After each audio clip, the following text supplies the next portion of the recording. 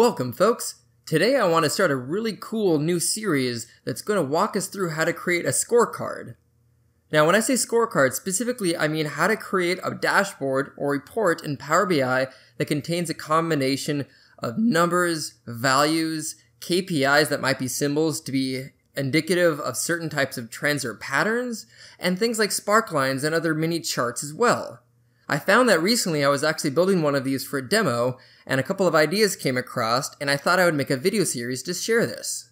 I'm actually going to split this up into a few videos because there's a few things that we'll be doing through the course of this. So we'll talk about what we'll be breaking these things up into as well during each of those videos once we hop into Power BI. Now what we have in front of us here is the scorecard that I've created. I ended up coming out with this template on my own, figuring out a series of cards, informations, and visuals. And what I really want to do is walk you through how to create this and share that information with you. The goal of this scorecard is to provide store information. That could be store, that could be country, that could be any information you want. The goal being is you have a primary slice or a toggle to select from that then breaks out the values. Now each of these rows in here is attached to a metric. Specifically in this case, there's sales amount, return amount for the percentage, same with forecast and budget variances. And the goal with this video is going to be showing you how to make a couple of these rows, which will give you the tools needed to build out the rest on your own. As I mentioned, I will be splitting this into about 3 videos to make sure that it's easy and digestible for you to use per video. So to start with, in this first video, I'm going to go ahead and walk you through this top portion right here. And more specifically, I'll show you how to do the sales amount metric name card, the store rank, the total value, and the monthly average and the latest month. So those really those first series of numbers and everything at the top. For the second video, I'm going to be showing you how to create that KPI card that you see next to the latest month, as well as how to add that custom spark line. And then for the third video, if you come down to this return amount percentage row, or the forecast amount percentage, or any of those, I'm going to show you how to make cards that can show you instead a value assigned to a color depending on the state or the status that it has, as well as that arrow KPI.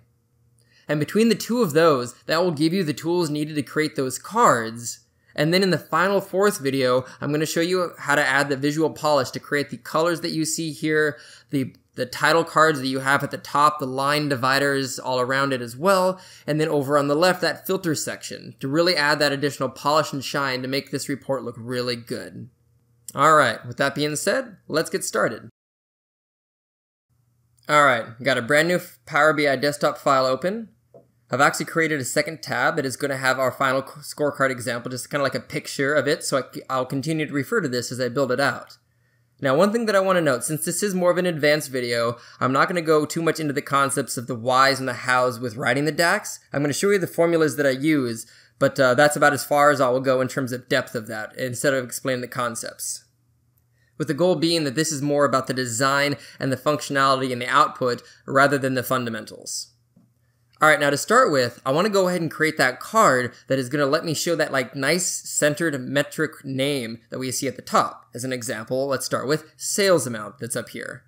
So I'm going to go to this, and one thing that I do want to mention, now in general you could go ahead and use a text box, but one thing that I've found that's a little difficult with those, you find that right up here, it's hard to get them to stay centered and aligned that way. They'll do left align and you can kind of put a carriage return in to help get them in there, but it's a little harder to get them perfectly dead center. So I've actually instead created a DAX measure that simply returns the title, and then that becomes my card. So I'm actually going to come over here, I'm going to right click and select new DAX measure. This is going to be called sales amount text, and it's just simply going to be sales amount. Beautiful. Now I can take that and drag that onto my canvas, and then I'm going to come over here, move that to the side a bit, and I'm going to select card. There we are. Now you can see that it's going to show up right here. Now I'm going to go ahead and do a couple of formatting things to get that kind of aligned to what I want to see. So the first one, go to that paint roller, turn off category label. There we are. Turn on background. Let's give it a nice splash of color. Beautiful. Yeah, get rid of that transparency. And for now, let's go ahead and give that a white data label and maybe make that a little bit smaller. Let's say size 20. Perfect. Now, one thing that if you don't have it turned on that I always like to mention in my videos, you might notice that it's snapping quite a bit. That can be found over here under the View and turning on Snap Objects to Grid right there. All right. With this up here, the next thing I'm going to want to do, come back over to a final scorecard example. Up here at the top, the store rank, I want to go ahead and create that. Now that's going to be kind of a two-step DAX process. I want to both get the rank of sales amount against other stores, of course, and then as well, I would like to get the concatenation of this with that total value at the end. So the first thing I'm going to do is copy this card to save a little bit of work. Control-C, Control-V, there we are, and do two things. Toggle off the background, change that category label to maybe a darker gray color. And I said this will be a couple-step process with DAX. So to start with, I'm going to go over to here to Fields, right-click, New Measure.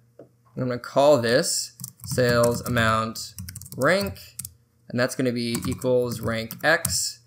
And now the table itself needs to be all stores, store name right there. And that's making sure that it's ranking whatever we select against all stores. And then the expression itself, which will be sales amount. Perfect. And now I can go ahead and drag this into the fields. Now it's going to be 1 at the moment, but let's just check this. Let's go ahead and look for store name under the fields list. Make a quick and dirty slicer over here at the moment. There we are. Bring this over here. There we go. Now you can see that it's returning the store name, or I should say the store rank that we want. So that's part 1 that we need in this thing. Now we still want it to be formatted a little bit, so I need a couple of other calculations. So to start with, what I want to do is I want to be able to grab the total count of all the stores that exist in here. So I'm going to come up, I'm going to select New Measure. I'm going to call this store count all, because I'm going to use the all function, and this is going to be equals calculate distinct count of store name, because I want the distinct count of those, and I also want to make sure that it ignores any filters on the store name as well. So that's going to be all store name as well. That way, if the store name is ever filtered to that slicer, it still returns that correct all up number. Hit enter. Perfect. Now quickly put that into my card. Yep, and see it's 299 number of stores that I have, and as you can see, that's not being filtered. There we go. So that's exactly what I want to show. And I'm going to concatenate these. Let me bring that out a little bit. Put rank back in there. On the card, there we go. Drag rank into that. Now I can create a third calculation. This will be New Measure. This is going to be called store rank formatted, or actually let's call it text. And it's going to be that and concatenate, and that will be the first thing, which will be sales amount rank, and the second text, which will be, actually let's do 3 parts because I need a middle. Rank, and then I want a space in the middle of another space right there, and then and store count all. So there you go. So it's going to be the number of and then the total number. Beautiful. Now let's go ahead and put this on our card and see what we get. There you go, 30 of 299. Now as you click through this, you get the rank for the sales amount. Awesome. Now the next card is going to be pretty easy. If we come back to our scorecard example, we can see that that's simply the total value right there. So to do that, let's come back to our scorecard. Let's copy pasta our little card here again, put that over here. And now this simply is just going to be that sales amount brought right into there.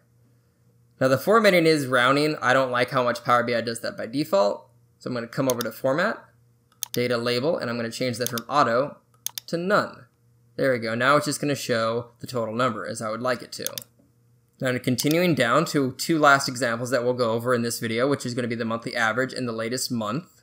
So let's go ahead and start with the monthly average. Go back to scorecard here. Copy and paste. Now I'm going to come over here. I'm going to select new. This is going to be called sales average, sales monthly average. And we're going to use the X function here. So that will be equals average X. Now I want to do this by month, so I'm going to use a function called values, which will give me a distinct list of my calendar month and year. So it's going to average X over every single calendar month. So the average of, say, January, February, March, April, May, and that's going to give me a monthly average. And then the expression itself is sales amount. Perfect. So now sales monthly average can come onto this card. And let's go ahead and format that a little bit.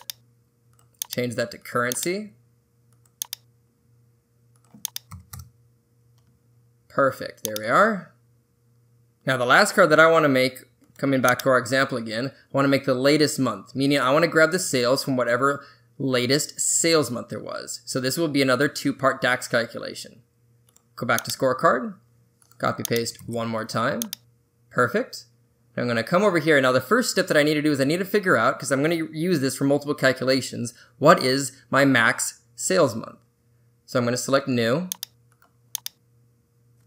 And it's going to be called max sales month equals calculate max, and that's going to be calendar month and year. Perfect.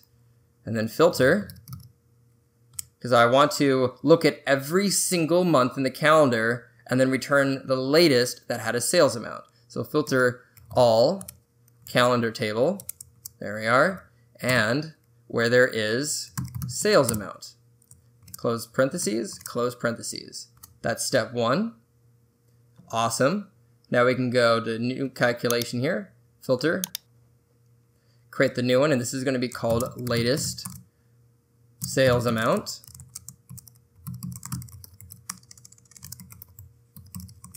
And that's going to be calculate sales amount. That's going to be filter on the calendar table. And in here, month and year, calendar month and year equals max sales month. So it's calculating the sales amount only for those values that match, that have the month and year that are matching the latest sales month. All right, latest sales amount, drag that into fields, and we need a little bit of formatting right here. So come up to format, currency, general, and set that to 0 decimals. There we have it. All right, we've gotten our first 4 cards down, our title, our rank, and if you're wondering yet why we have them with the titles at the top, I will do that in a little bit as part of the last video. That will be the formatting section that we'll do, but just know that that's the structure that each of these rows is going to follow. Then we have our rank, we have our total amount, our average, say per month amount, plus our latest. And to wrap this up, like I mentioned, in our next video, in part 2, I'm going to show us how to do these KPIs over here, and then as well add that really cool spark line. So I will see you then. If you liked this video, please make sure to like or subscribe, and have a great day.